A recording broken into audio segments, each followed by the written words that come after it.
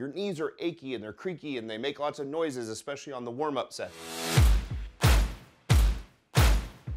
All right, so today I'm gonna talk about knee sleeves, and really we're gonna bring out 3 of the more popular types of knee sleeves. I've got a Harbinger pair here. I've got the ones I typically wear when I train, which is the Ray-Ban pair, and then I have a pair of SBDs.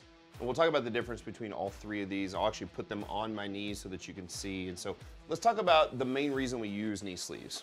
The main reason we use these is just to keep our knees warm, especially as we get into the cold months. For those of you that train in your garage in the wintertime and it's cold, your knees are achy and they're creaky and they make lots of noises, especially on the warm-up sets. And so we want to put these on before we ever start our warm-up sets. I put these on, I put my squat shoes on, and I start squatting even with the empty bar, body weight, start going up, because I want to keep my knees warm. It provides some basic compression and warmth to the knees.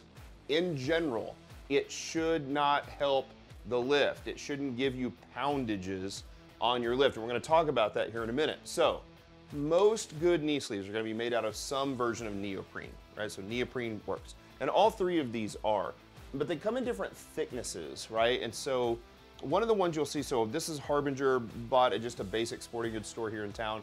Mueller is the other brand, and I don't have relationships with any of these brands. I wanna just give you a really clean review. So this Harbinger is a 5mm thick. You will sometimes find kind of a cloth version that's 3mm thick. They're really worthless. They don't do much at all. They don't even keep your knees very warm. And so this neoprene knee sleeve, this is Harbinger's 5mm thick. You can see the Ray-Ban knee sleeve is 7mm thick. You can see it's a little thicker.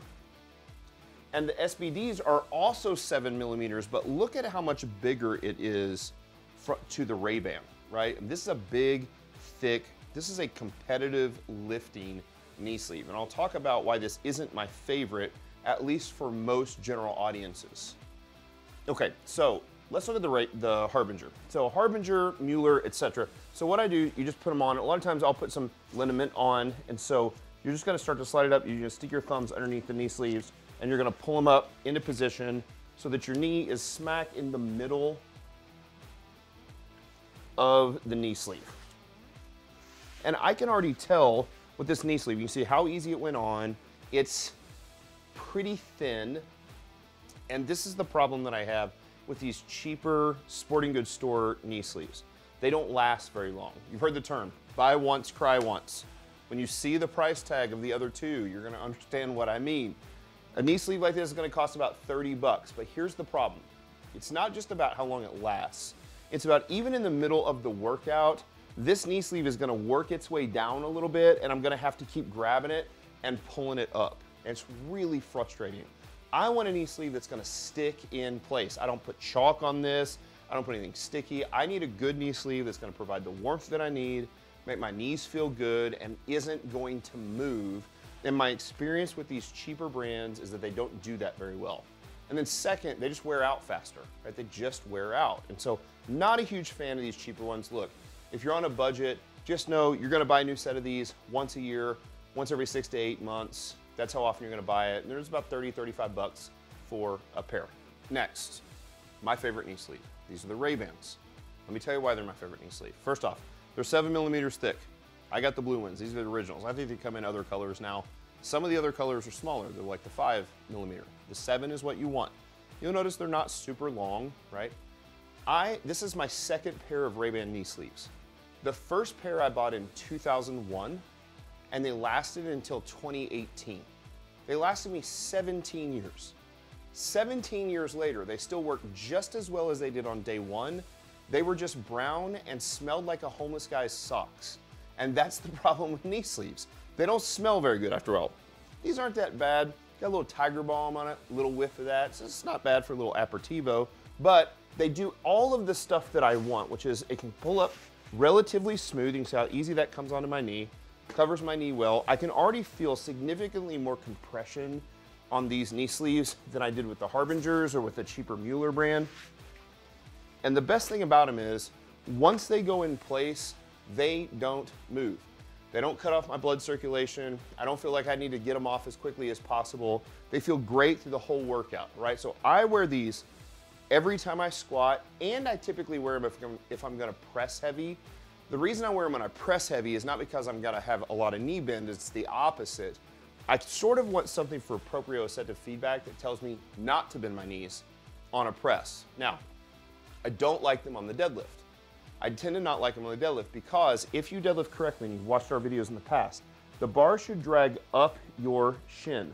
And if it does drag up your shin, it's actually gonna catch a lot of times on this the bottom of the knee sleeve. So I don't like that. So a lot of times what I'll do is if I have my squat shoes on, I've completed my squat workout, I still have my squat shoes on, I'm going to deadlift, I'll just take these, flip them inside out and slide them down, and I'll just put them right here, and I'll wear them on top of my shoes. Of course, I don't have my shoes on right now.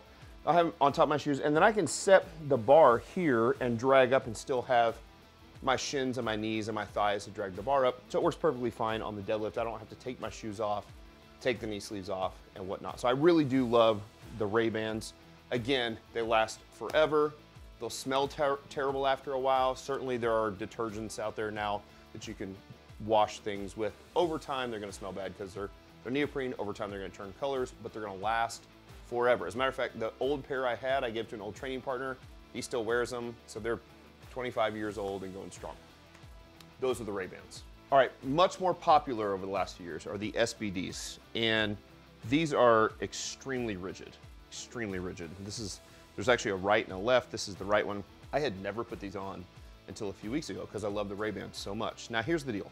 I'm gonna show you what it looks like to put these on. It's gonna be comical. These for sure provide some amount of support. I mean, already just look at how long this is. So we know that the quads wrap around my knee and attach mostly at the tibial tuberosity right there. There's no reason for this to be lower than that, not much lower. So if they're up in here, they're actually grabbing all of that quad muscle, and you'll be surprised if you put all three of these on, go into the bottom of a squat, there's way more compression with this. It's not as much compression as a knee wrap that powerlifters use, but it's close. The first time I put this on, I would say I legitimately got 30 or 40 pounds out of these. Now, my guess is that they're gonna stretch out over time. If I were gonna lift in a federation that allows knee sleeves and that still counts as raw lifting, I'd probably buy a brand new pair of these for every single competitive meet that I had. So what I might actually do is wear these for training, and then when I get ready to do a meet, I might put these on because it's a lot more help, but it's not very fun to put on. So here we go. I'm gonna do the best I can, I'm not gonna fake it. Here we go, same thing.